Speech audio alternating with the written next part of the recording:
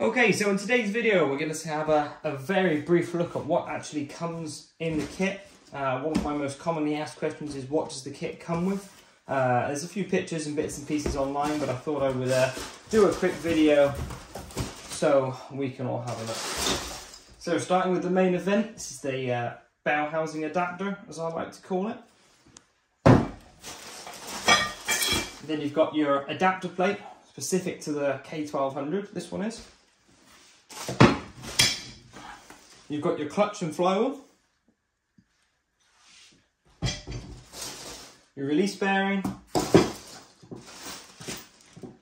input seal, selection of nuts and bolts, and your very pretty looking newly modified starter motor bracket.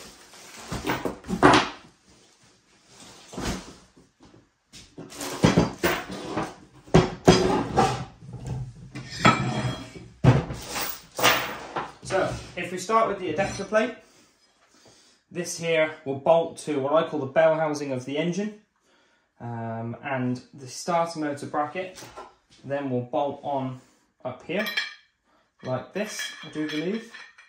And on the starter motor bracket, you've got two threaded holes there, I believe they're M6 for the starter motor to bolt to.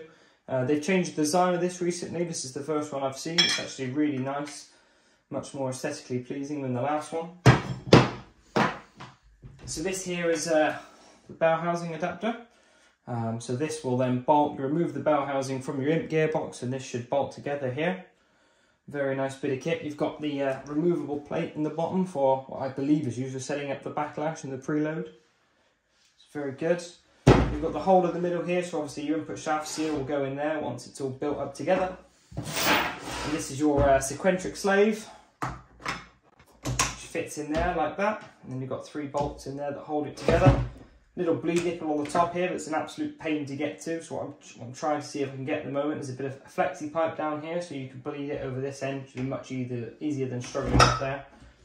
This bit I've already fitted, so this is here is a little adapter, so that bit there will thread onto your clutch slave flexi pipe, and this end here will clip onto there.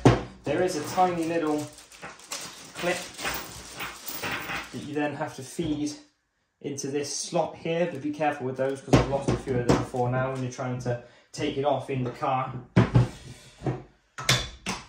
that one goes together like that. This is the pressure plate that comes with the kit. This I believe is from a Nissan Micra, and this here was bolted to is the flywheel. So this flywheel's got 3 holes in it for the dowels that you'll need to remove from the BMW clutch to put into here, and then this will then bolt onto the BMW flywheel, which we're going to show in my next video. It's got a needle roller bearing in the back there. It's all greased up and ready to go, so it's a really nice bit of kit. The kit does not come with a friction plate, so you will need to supply your own. I don't know how easy this will be to film, but I'll just show how this comes together here. I'll see that. In there like that. Where's the dowels? That way around. So that's what it should look in the car, something like that. And then your starter motor bracket will be on this side over here like that. And all the nuts and bolts in the kit are all supplied to put it together. When you come to bolt the flywheel to the BMW flywheel, you will need to use the existing clutch bolts because they're existing flywheel bolts because they're a funny size. I think they're about M7 or something like that. And also, I almost forgot. This is what I've always called this the 90-degree throttle body adapter, but quite a lot of people have been calling it the inlet manifold adapter. So whatever you want to call it. I have shown this in one of my other videos. So again, you've got the 4 ports here with the holes in it. The injectors move from this side round to this side.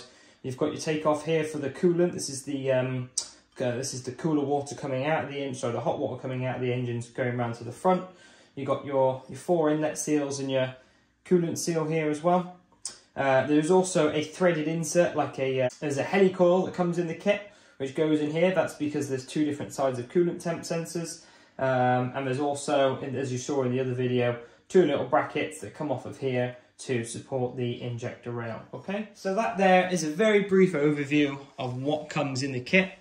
I appreciate if anyone who's already done this conversion knows what it looks like. This will be a very boring video, but I do get asked from time to time what's in the kit. So I just thought I'd do a very brief video to show everyone.